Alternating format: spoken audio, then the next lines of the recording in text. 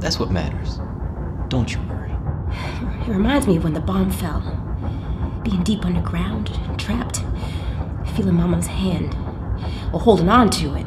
Yeah, but on the upside, there's no radiation, no Nazis, hidden from the world.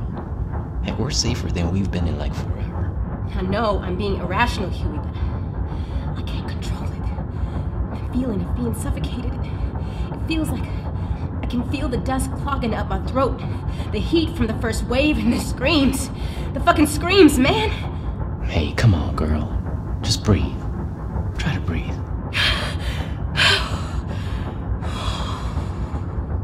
You okay, sister? I'm okay. I gotta get used to this.